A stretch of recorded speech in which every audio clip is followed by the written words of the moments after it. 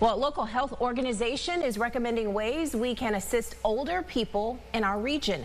Common Ground Health first released the SAGE plan in 2011.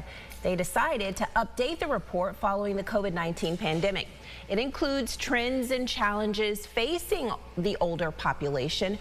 Recommendations include a need to combat ageism, educate and support caregivers, and increased accessibility to housing. Common Ground CEO Wade Norwood says they also want to change what people perceive as need.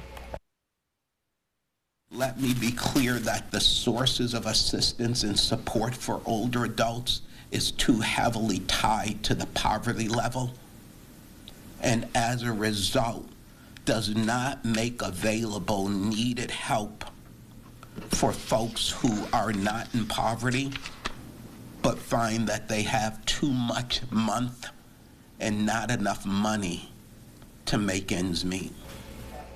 Common Ground Health estimates the 65-plus population in the Finger Lakes will grow by 44% by the year 2040.